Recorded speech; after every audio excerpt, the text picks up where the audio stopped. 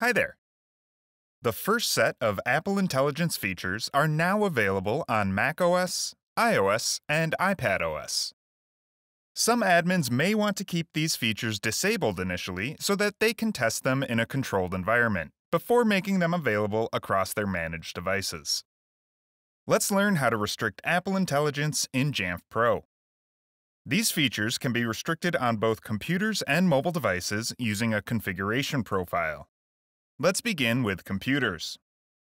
Navigate to Computers, Configuration Profiles. Create a new profile by clicking New. Give the profile an appropriate name. I'm entering Disable Apple Intelligence, and then select the restrictions payload from the list on the left. Click Configure to add the payload, then select the Functionality tab. The three Apple Intelligence features that are initially available for macOS, Genmoji, Image Playground, and Writing Tools, can each be disabled by deselecting their respective checkboxes. That's all that's needed to restrict those features. We can now select the Scope tab and set a scope for this profile.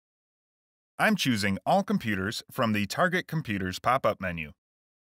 Click Save to deploy the profile. The workflow for mobile devices is very similar. Navigate to Devices, Configuration Profiles, and create a new profile. Give the profile an appropriate name, then select Restrictions, Functionality in the list of payloads.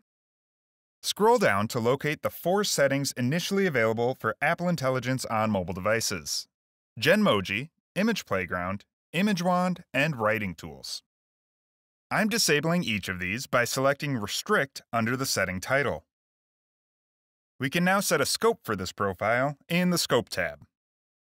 I'm choosing All Mobile Devices from the Target Mobile Devices menu to restrict these settings across every mobile device in Jamf Pro. Deploy the profile by clicking Save in the bottom right. That's all there is to it.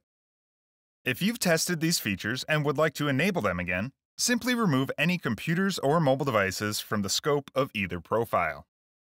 Thanks for watching.